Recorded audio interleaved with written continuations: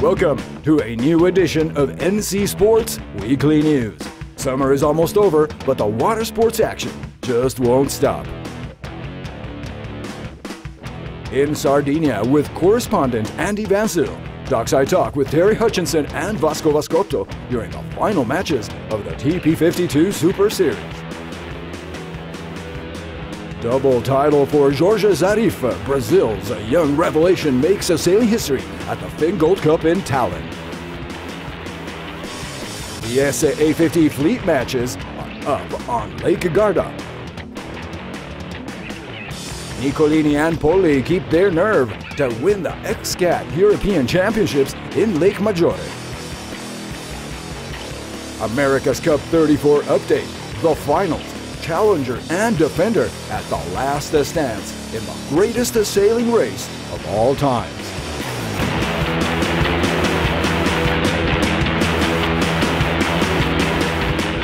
NC Sports, plunge into the action.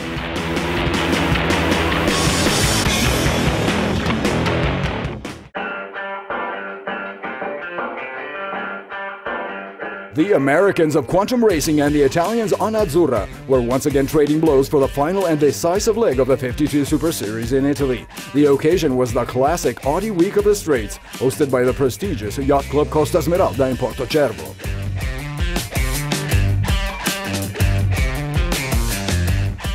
With 8 races in the regatta, the duel which has dominated most of the 2013 season for the TP52s laid out its final chapter in the gusty passage between Sardinia and Corsica.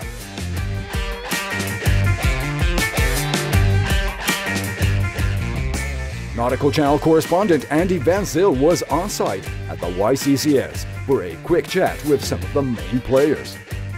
Hi NC Sports fans, I'm Andy Van Zyl and we're in the beautiful Porto Cervo in Sardinia. There's good wind, great weather, lots of pros, and I'm going to go check them out dockside.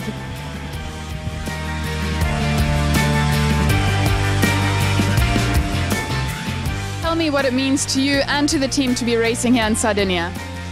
First of all, is sail at home, so that's the most important thing. We have a great opportunity, a big responsibility also, because we know that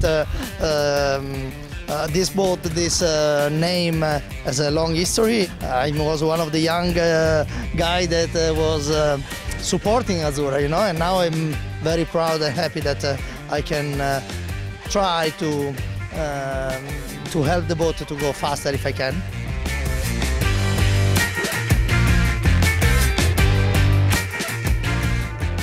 With the Mistral often stopping the brawl and stretching the calendar, both teams dominated the top spots. But this time, in home waters and with Vasco Vascotto and Francesco Bruni on board, Azzurra had the edge and secured the final 3-point lead overall.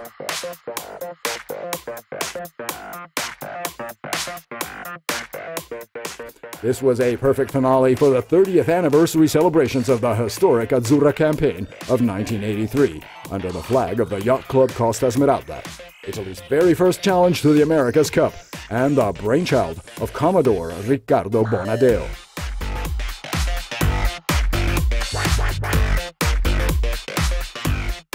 With their second place here, but mostly thanks to a substantial advantage built over the season, the Americans of Quantum Racing Team, with legends Ed Beard and Terry Hutchinson, win the 52 Super Series 2013 Championship and the Atlantic Cup.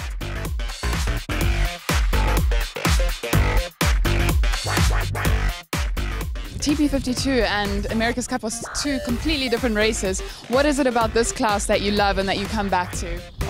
Well, you know, we just did a 35-mile race, and with a mile left, the boats are bow to stern with each other. And so, to me, there's no better racing than what we just had there. And you know, I think even when you look back at the previous TP52 racing or the last America's Cup in 2007, you know, there the average delta win or loss between the 2 boats was 19 seconds. And so that's what we had here today, and I mean, it's just awesome.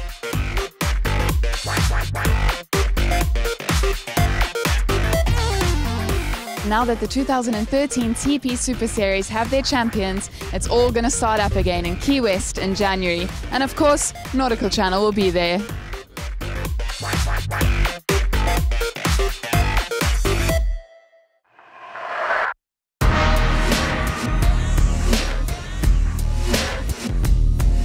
A new Brazilian sailing superstar is now making waves in the prestigious Finn class, the playground of the very best sailors in the world.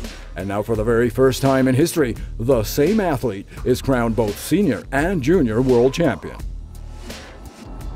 21 years old and an impressive winner of both the Finn Gold Cup and the Silver Cup here in Tallinn, Jorge Zarif is now the great national hope for a sailing gold medal in Rio 2016. With over 80 of the world's best specialists on the water at this Estonian event, Jorge faced some pretty strong competition. The pressure came from a trio of pursuers led by Britain's Edward Wright, Peter Jan Posma of Holland, and the Croatian Milan Vujasinovic.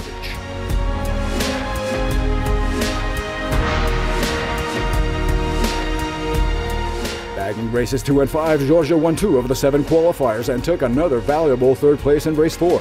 Minimizing losses and maximizing results in such a large fleet became crucial. Zarif managed to stay in the top 10 in most races and earned his medal race entry with an impressive 19-point lead. The young Brazilian ultimately secured his unprecedented double title victory with a relaxed 9th place in the final, still tallying a 7-point overall lead.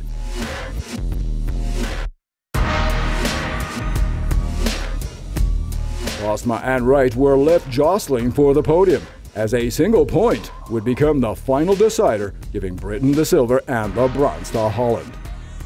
Instead, for the junior world title in the Finns, Zarif also shared the podium with Jake Lilly of Australia in 2nd and Russia's Arkady Kistanov in 3rd.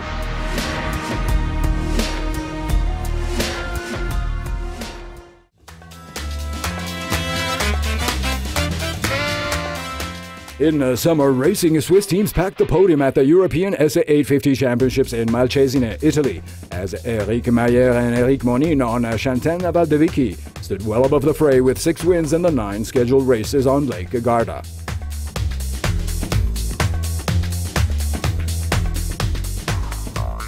Promoted as the International Gentleman Boat, the ESSE 850 class was born in 2007, following the many successes of this 8.5-meter cruiser. Sport Boat Euro 2004, European Boat of the Year 2005, Sailing Boat of the Year 2007 in the USA. This little yacht is a real winner.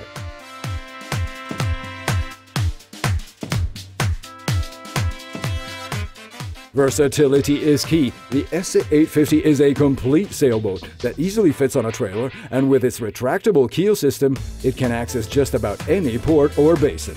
It was conceived by Jay Schuchter for a pure sailing experience in both windy and light conditions, whether sailed single-handed or crewed. With just 1,250 kilos in displacement and capable of unfurling 33 square meters upwind and another 68 downwind, this boat was designed by the Italian maestro Umberto Felci as a sleek racer at heart that is now capturing the imagination of many a passionate sailor.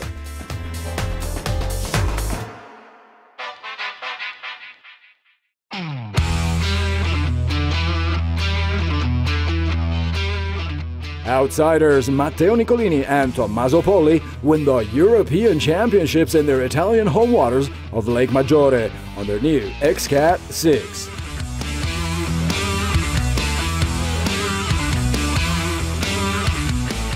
In an action-packed 5th round of the UIM Skydive Dubai XCAT World Championships, marked by spectacular spins and upsets among the top ranks, the Azzurri held their own through 3 nerve-wrecking restarts and the 2 dramatic capsize of Consul Brokers and SpeedCat Champions Victory Team.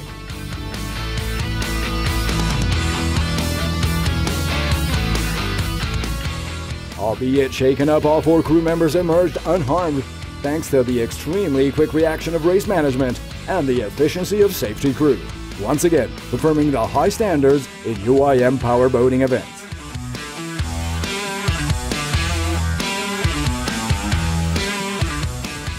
This was a lucky day for Six and the thousands of fans in Arona as Nicolini and Polli came off the blocks in 4th position in race 3 to quickly overtake Skydive Dubai. Then from 3rd position, with the leaders of Team Fazza suffering engine trouble and dropping to 7th place and a penalty inflicted on Qatar team, the lane to 1st place was left wide open for the Italians. That closed the 12 laps of the race in 31 minutes and 13 seconds to become the new 2013 XCAT European champion.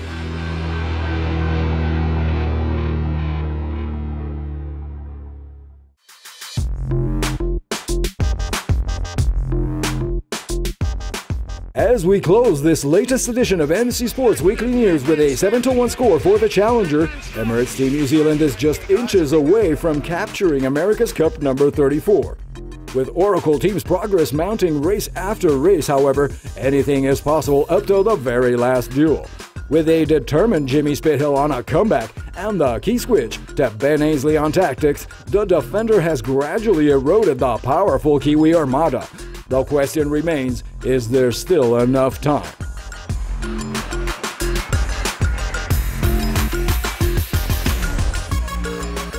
Team USA needs to believe so to the end, and with an impressive progression, they have in fact closed both the speed and handling gaps on board, becoming a real threat. ETNC has certainly felt the mounting pressure as these AC-72s continue to surprise not just for their awesome speeds, but also for their astonishing agility. One thing is for sure, Dean Barker and Ray Davis have responded in kind, rarely making mistakes on the course. New Zealand came prepared, also improved performances, and would never chuck away their substantial lead, now just 2 wins away from the America's Cup.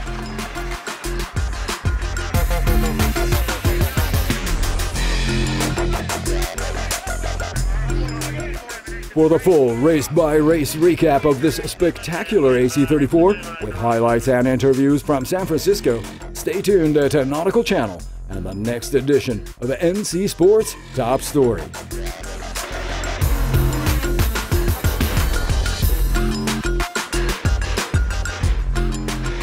Plunge into the action with NC Sports.